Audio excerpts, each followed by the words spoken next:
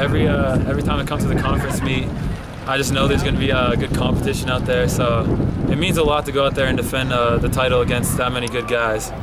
Speaking of so much competition out there, I mean, take me through the race a little bit. Obviously, different conditions, you know, every day. I mean, we were expecting the worst. The weather wasn't looking good from the weeks leading up, but like it turned out to be a decent weekend. It was real windy out there today, so I wanted to tuck in behind someone and try to, like, you know, break the wind for me. And then last 250, I just went for it.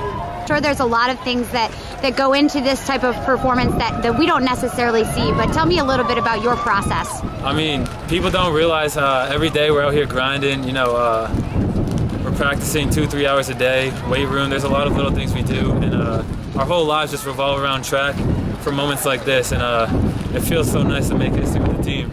Take me through these last couple of days for you.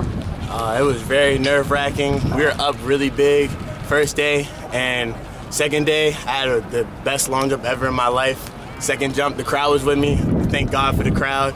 And then after that, we finished it off with 200. We know we needed the points. We got DQ'd in the 4x1, which is something that we weren't expecting, but we got it in the 1 and the 2, and I'm just thankful and blessed for it.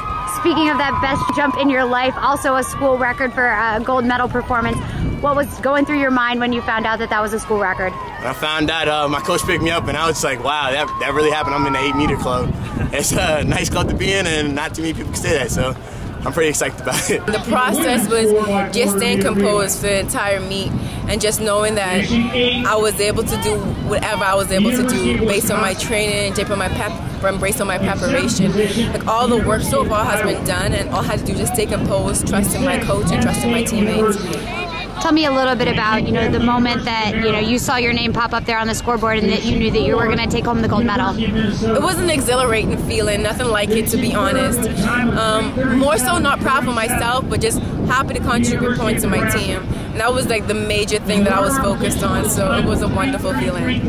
Seeing the guys being able to make history right here on our own track, like, it's like a whole nother level.